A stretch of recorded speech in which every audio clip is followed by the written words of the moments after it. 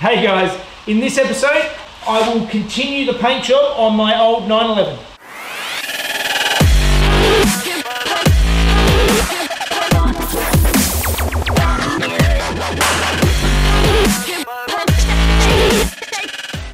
Alright guys, if you remember at the end of the last video, I was actually showing you a few bits that I was a bit disappointed with in the car, so I'll just take you around and show you them now.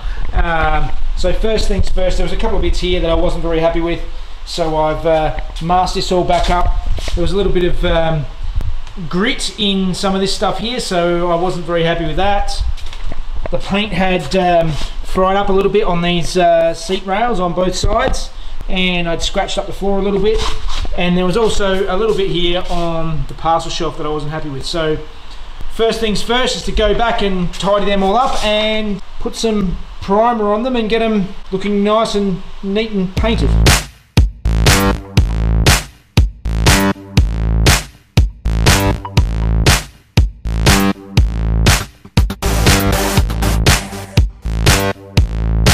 Alright, so you can have a look here and you can see that I've painted the inside of the doors. I've redone the inside of this fruit now and it's looking pretty good, except for the fact that I discovered after repainting it all, I don't know if I can get the shine there, you can see I've got some bloody runs.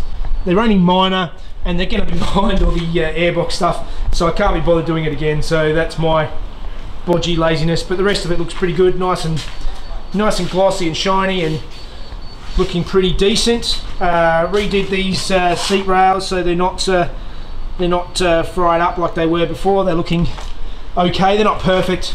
Went to redo this again and I stuffed it up again, so I'm gonna have to get back in and strip that all back and redo that when I do the outside of the car. Inside is done, so let's get on to blocking back the outside.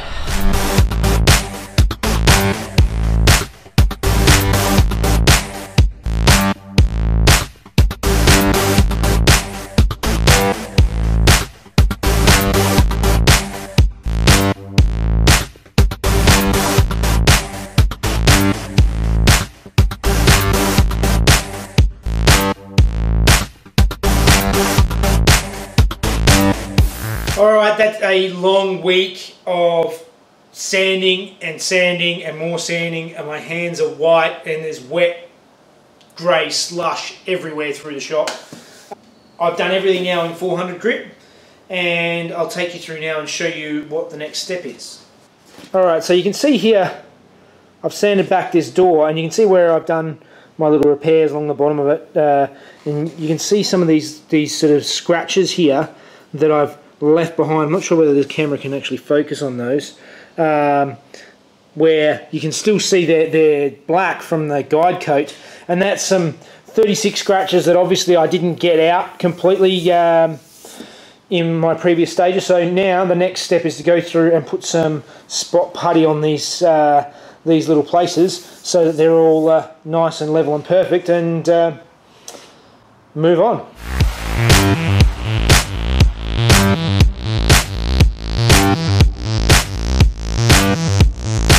Alright, so now I'm getting ready for attempt 3 to fix up this fry up patch on the rear parcel shelf. The second attempt I just went too hard again and just tried to put the colour straight over the top and put it on too wet and it fried up again.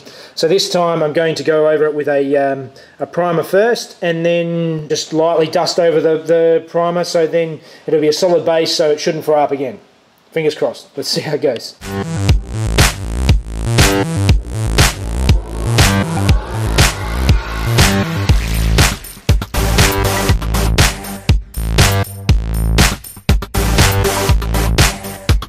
Yeah, so I'm ready to go now for another touch-up coat of primer on some of these areas where I've rubbed through. So here, you might be able to see, I don't know if you can see, see the little pink spots where I've just gone through and put a little bit of putty onto them to just tidy them up. You know, a couple of little tiny rub-throughs in places. This door needed a bit. There are a few spots where it rubbed through and it wasn't that nice. This door wasn't too bad, a couple of scratches and spots, so another coat of primer and we'll see how it goes.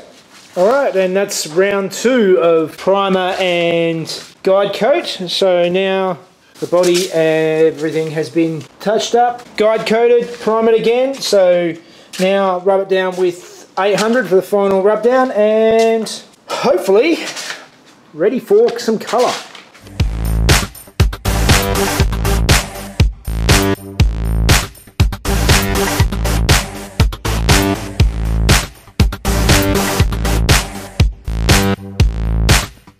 Alright, so for any of you who are wondering why I'd left the back and part of the doors open while I was getting this ready, is I've gone through and I've finally finished off this piece properly. Third time lucky, no fry-ups, nice and glossy.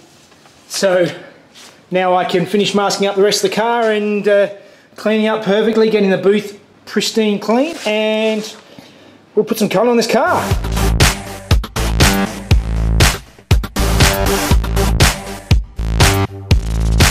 Car's all clean, the floor's been all wet down, ready to go.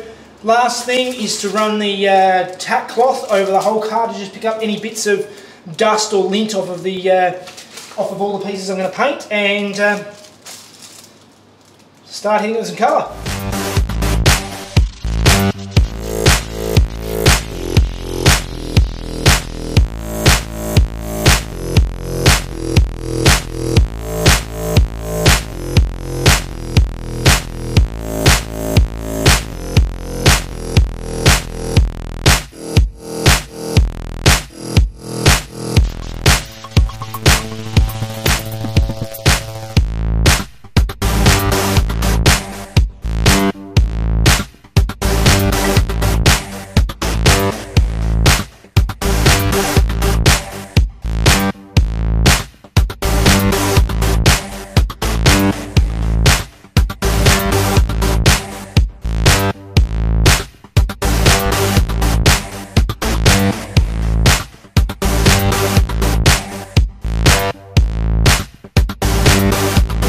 Alright, and that's it, we're all cleared. There's a little bit of orange peel there, but nothing drastic. You can see here, it's all looking quite nice and shiny. A little bit of dust and stuff in there, but this is the first time I'm painting it. And here's a couple of the issues, I don't know if you can see that there. There's a bit of a run, because I'm crap. And following around, there's a bigger run on this side. But yeah, there's a run there. But overall, I am quite happy. That's done. Alright guys, that's it for another episode. Colour is on the body and the doors, as you can see. I wanted to get all of the body panels painted, but the sanding just takes so much time. Sanding it all back with 400 grit and then going over it again, doing all the little touch-ups, then going back over it with 800 grit and masking it all up, painting it all up. So next episode I'll get on to showing you painting the rest of the bits and pieces. The finish I'm quite happy with how it's come out. There's a little bit of bits and pieces in it, and there's a couple of runs as you get saw, but that is not the last clear coat this car is getting. There's more to come, so they'll be chopped back. This is all going to get chopped back smooth because I'm doing the paint job properly. And there is also might be some graphics going on this, so I'll let you guys speculate as to what you think I might be doing. But anyway, that's it for this week. If you're enjoying the videos, please like and subscribe to my channel, Home Built by Jeff, and you can also follow me on Facebook and Instagram at the same place. Alright, see you guys.